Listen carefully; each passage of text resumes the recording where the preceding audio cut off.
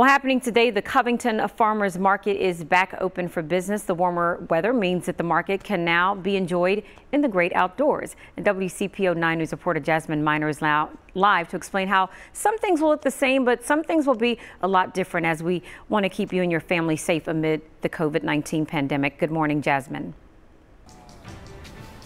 Good morning, Tamika. Well, yeah, you got to be excited today because look around. We are finally back open through this pandemic, but you know, even though it's business as usual, it's going to look slightly different going in today. With me now is market manager of the Covington Farmers Market, Alexa Abner. Alexa, I'm going to keep our social distancing practices, but I see we've got some strict rules and procedures that you're going to be hoping shoppers keep today. Can you tell me a little bit about that? Sure. First of all customers are going to need to use the 3rd and Court Street entrance.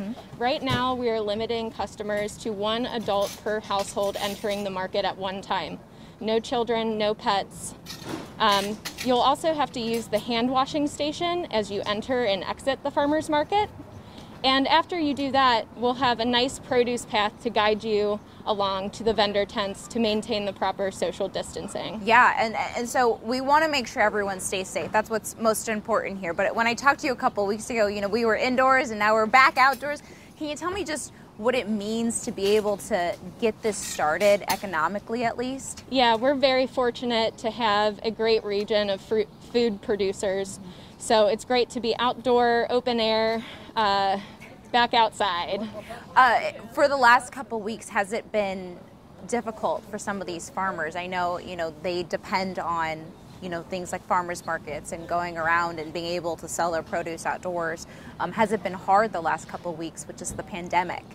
We actually transitioned to a pre-order pickup model for a few weeks called Farmers Market Bundles, and we were consistently selling out of those each week. So we're really grateful for our dedicated customers to supporting us no matter what model we're operating through.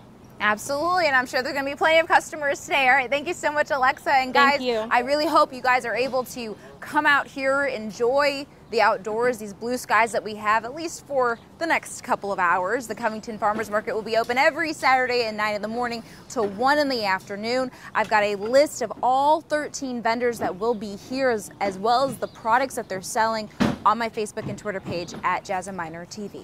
I'm reporting live in Covington. Jasmine Miner, WCPO 9 News.